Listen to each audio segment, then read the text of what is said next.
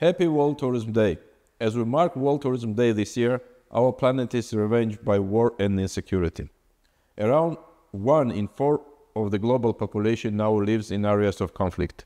Many of us have first-hand experience of the suffering caused by war, and the impacts are felt far outside of war zones.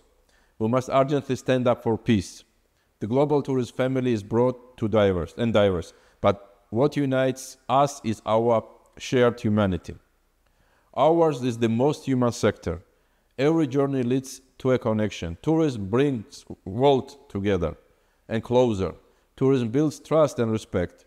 It lays the foundations for cooperation, and it drives inclusive growth and prosperity, the surest safeguards against conflict.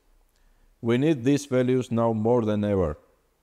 They underscore every part of UN tourism mission and our work. Our focus on education brings young people from different countries and cultures together, and it creates opportunities for them to find work and meaning. Our work in tourism for rural development means that nobody is left behind, and the economies grow equally and fairly. And our passion for innovation presents new ways which we can connect and collaborate. Working side by side, we can ensure a brighter tomorrow for all.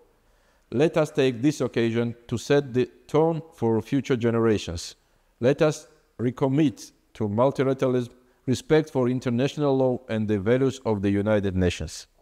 Above all, let us work together as a sector united to make tourism a beacon of hope and ensure that when peace does return to areas of conflict, we are ready to help people rebuild and reconnect.